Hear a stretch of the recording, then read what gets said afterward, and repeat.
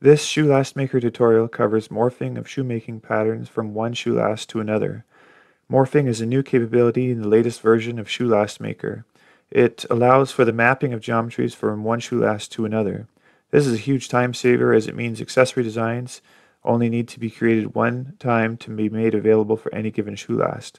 This morphing capability should work with all geometries in Rhino or even other software. So far though, I only have it set up to work with curves for shoemaking patterns, which is the topic of this tutorial. For the purposes of this tutorial, I'm going to assume you already have shoemaking patterns designed. I'll do a future tutorial about how to do this in Rhino 3D.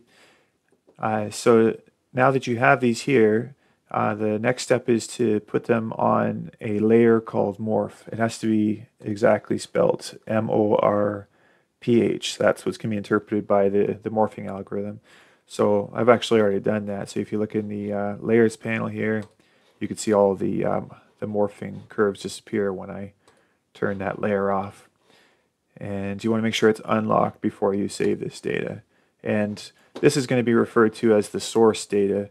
It contains the curves that form the source, and these are going to be mapped over to the target data essentially. So this is the source data. We'll save it like that. Now, next I'll open the target data, and you could build this fresh by going to a new file and building it, or you could have already have the shoe last saved somewhere like I have, and I've called it target. So now you have the target data, and we're going to be mapping the shoemaking patterns on the source data from that source last to this target last. So now we're going to hit the morph button, and here's where we can choose that source data.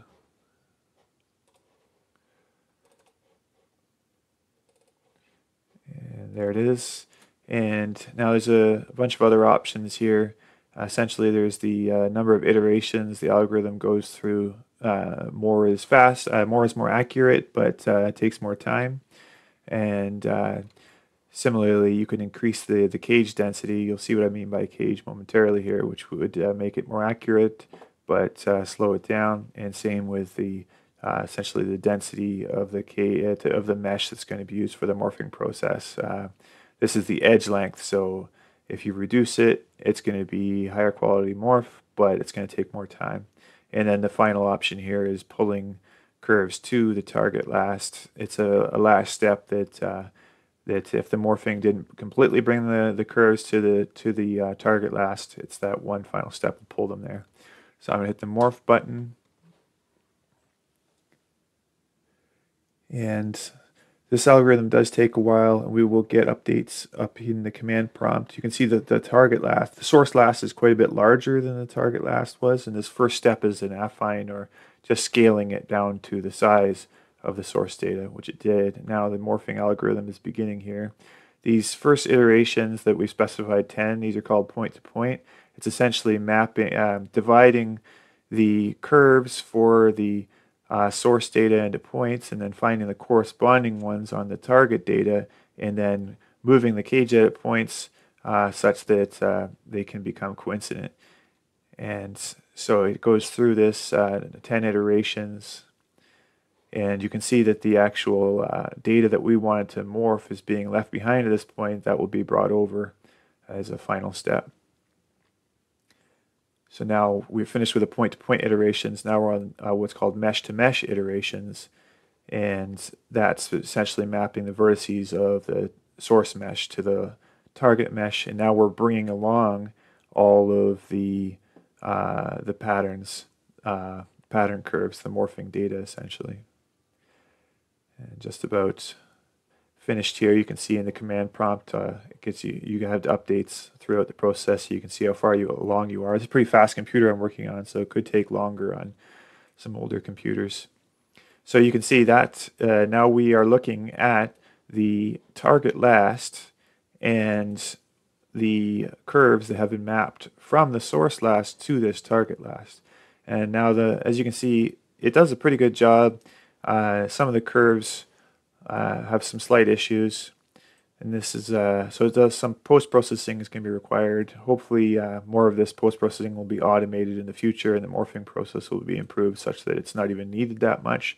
But for now, I'll just go through a few commands you'll want to use to clean up this data. So first of all, you look at this curve and it's got a really high control point count, as you can see, and it's got a bit jagged. So the first step I'd suggest is to rebuild that curve. And you could do this with all the curves simultaneously, not doing them one by one, but just to keep things simple here, I'm just going to do them one at a time. I'm thinking maybe about 30 control points would be pretty good. And now you might want to smooth it out using the fair command. Do that a few times.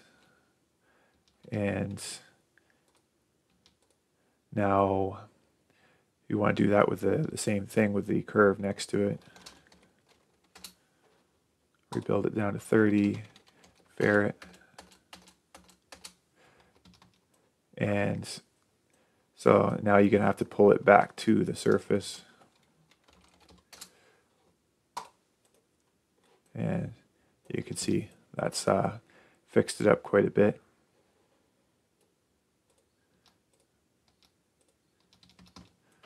So of course, when you pull it back to the surface, the control point count increases, but it's a much more reasonable control point count now, and the curves are a lot smoother. You also see some of the eyelets here got out of position a little bit. You're going to have to reposition those. But like I said, future versions of this morphing algorithm will hopefully be even more accurate and take care of a lot of this post-processing. And then, so once you've cleaned up all these curves, the next step in your workflow is likely to flatten your patterns, and that's something I'll be covering in my next tutorial. And at some point, I'll start working to make this morphing algorithm work for not just curves, but also other geometries, such as bringing over entire sole geometries from one shoe last to another, and other things like that.